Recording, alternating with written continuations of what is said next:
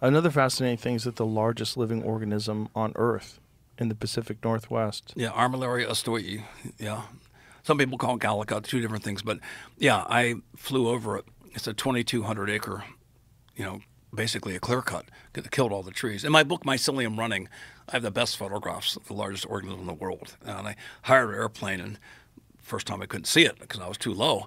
Second time I had to spiral up. Can you explain what it is to people? It's a honey mushroom. Is a parasite on trees. It's edible. The honey mushrooms on hardwoods tend to taste better, but this one is on conifers. And comes up in clusters.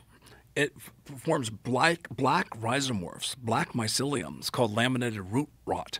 Many listeners here know what that is. It kills fruit trees. But this is a marauding parasite that created a contiguous mat over 2,200 acres. And in this case, it killed all the trees, so they went ashen gray in color, and they dried out, and they're dead. Because of fire hazard from lightning strikes, the Forest Service came in, and they cut all the dead trees. And they created this beautiful outline of the largest mycelial mat in the world because you could see where the dead trees were. Can we see what that looks like in an image? I'm trying to find a good picture. It's also in Mycelium Running.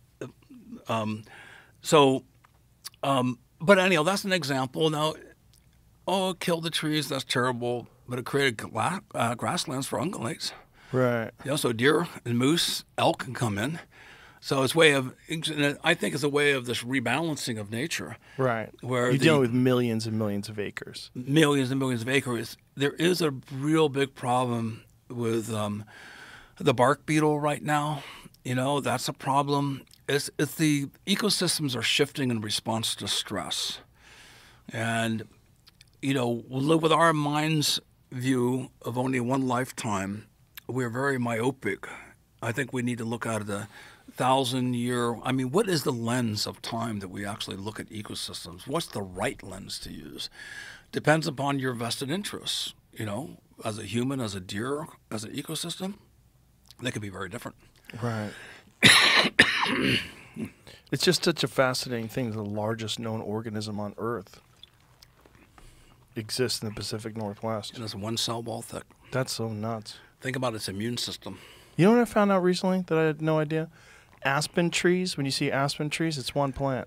Yeah, it's one contiguous thing. They're the two competitors for that title, by the way. Isn't that nuts? Yeah, they're the two competitors. When you see these, I always thought when you see aspen forests that it's a bunch of different individual aspen trees. Right.